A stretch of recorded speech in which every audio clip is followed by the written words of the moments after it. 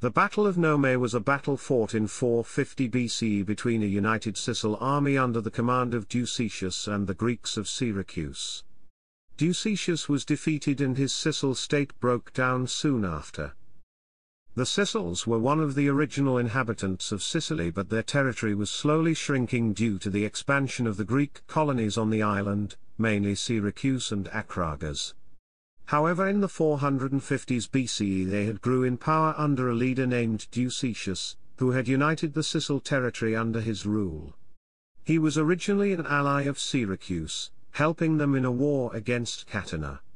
However, as he grew in power, and also began to expand into Greek territory, Syracuse became concerned. When Ducetius attacked the other major Sicilian Greek power Acragas, the city asked Syracuse for help and Syracuse agreed.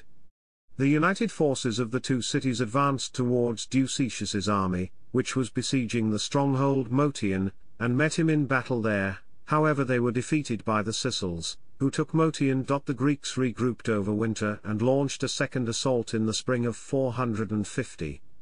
Acragas moved to retake Motian while Syracuse, who were probably fielding their full remaining army of around 4,500 to 5,500 troops, moved to engage Ducetius.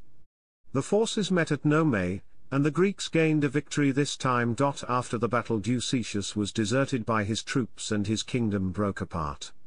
He surrendered himself to Syracuse, who allowed him to go into exile in Corinth.